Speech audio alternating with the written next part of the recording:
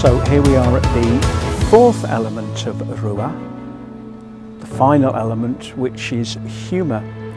And for Don Bosco, that wasn't about the ability to tell jokes, it was about being able to enjoy life, and to enjoy life especially in the playground.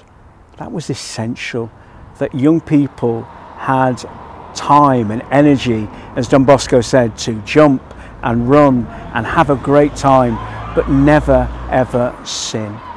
And so for us in Salesian education, whatever the setting, whether it be a school, whether it be an oratory, whether it be a youth centre, whether it be a parish, there must be an element of fun, there must be an element of humour, so that young people can grow up in a rounded and full way.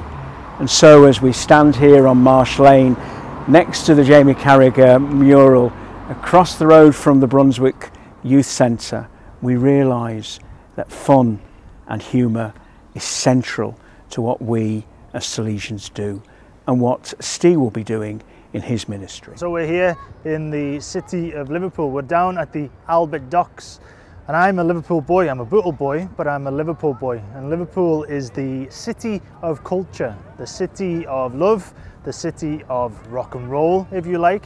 You think of the Beatles, you think of Cilla Black, you think of Liverpool Football Club, Everton Football Club. Liverpool's well known for so many different amazing things. And this is my city. This is the city I grew up. This is the city I found out how to be somebody of hospitality, somebody of love, but also somebody that loves his hometown. It's Liverpool, the city of love.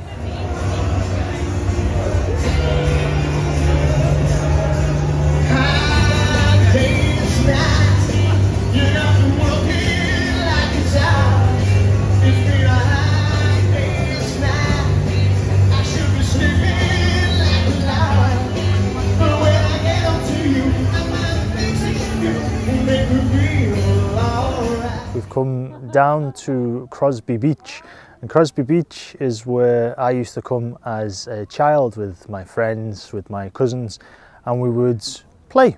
We would play just like Don Bosco wanted his young people to play.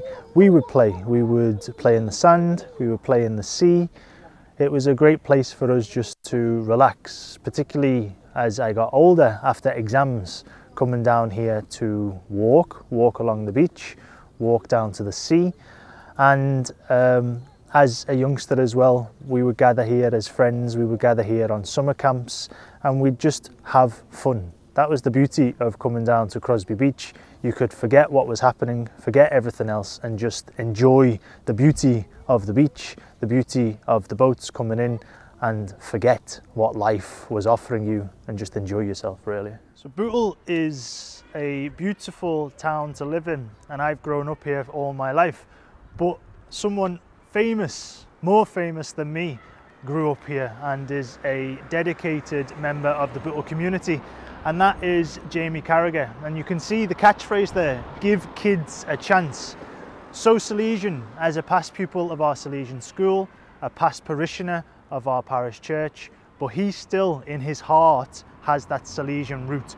He has that Don Bosco message that he wants to share with young people. He wants to give the kids on the streets, the kids of Bootle, a chance to get to Istanbul, get to America, or get to wherever they want to be in their lives. Jamie's a great fan of our Salesian family, and he's a great person to be inspired by the Salesian community.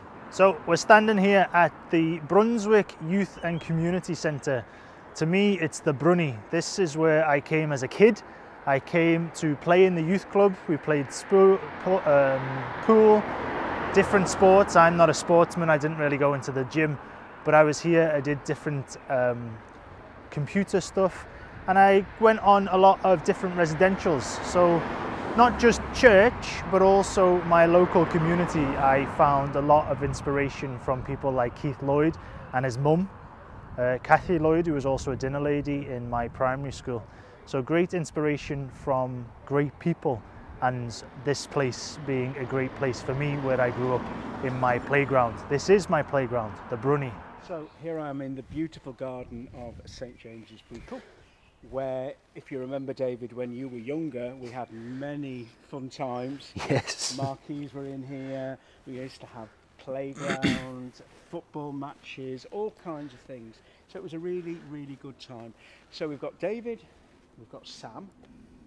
You're both members of the FMA organisation VIDES. Perhaps, you know, you could just give us a quick explanation about VIDES and how you met Ste through VIDES. Yeah, absolutely. VIDES UK is an organisation that is run with and for young people around the world. Initially it was started to promote the education of young women, but now we focus a lot more on human rights in general, the right of education for all, the right of freedom of expression, freedom of speech, and our projects that we run with young people are like a summer scheme, play scheme element, and we focus a lot on human rights education with teenagers aged 13 to 16 and do a lot more play school type stuff with young people aged 8 and upwards. And we've got a project that takes place in Wales at the moment annually called VIDES Anima.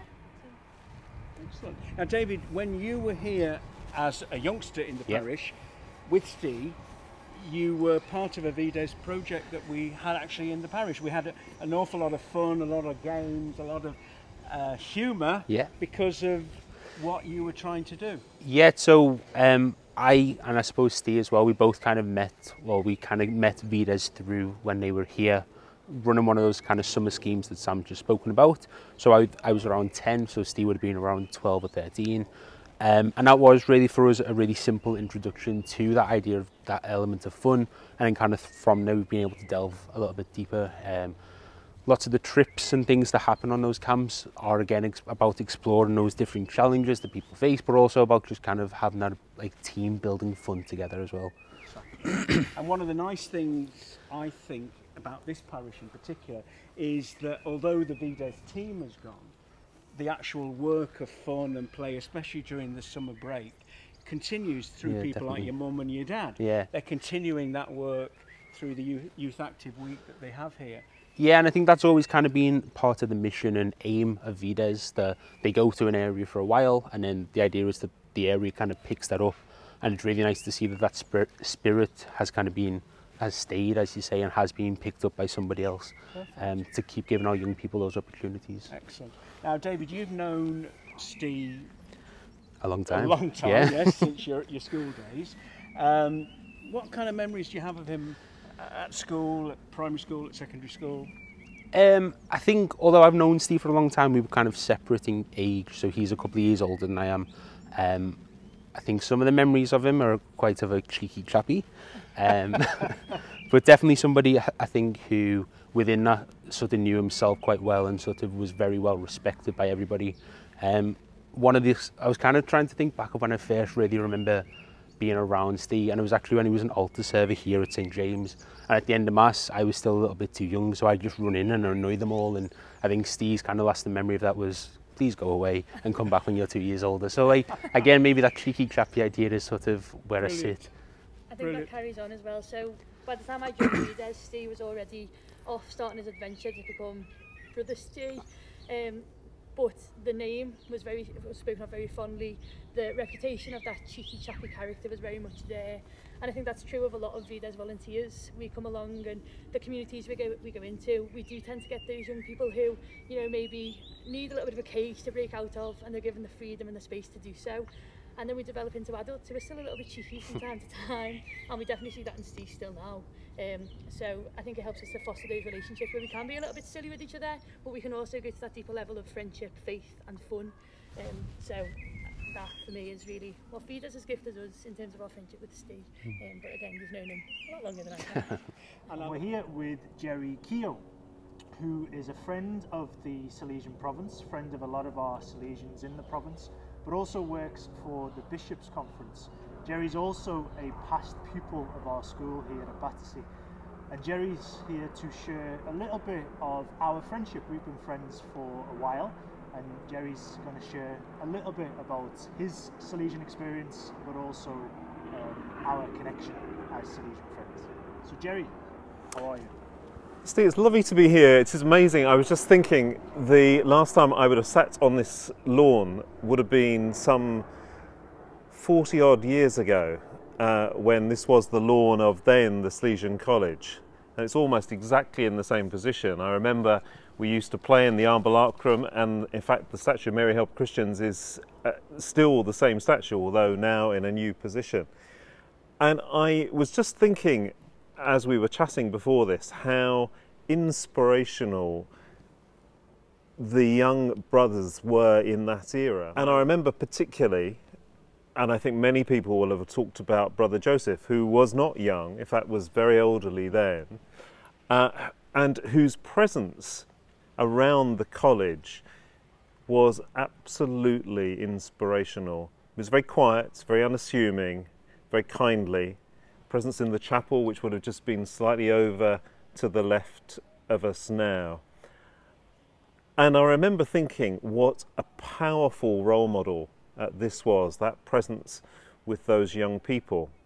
And it is amazing now, 40 odd years later, to be in the presence of a young Salesian brother, soon to be father, who I too have to say, although I suspect your humility will not like hearing, that how inspirational you too have been, in that you have brought through the various projects that I've been involved with, the work with the relics of Don Bosco 10 or so years ago, the work building up to and following on from the bicentenary of Don Bosco, how you have brought to that a new energy and enthusiasm, and something that I saw all of those years ago in those very faithful Salesians, and how you are now capturing that spirit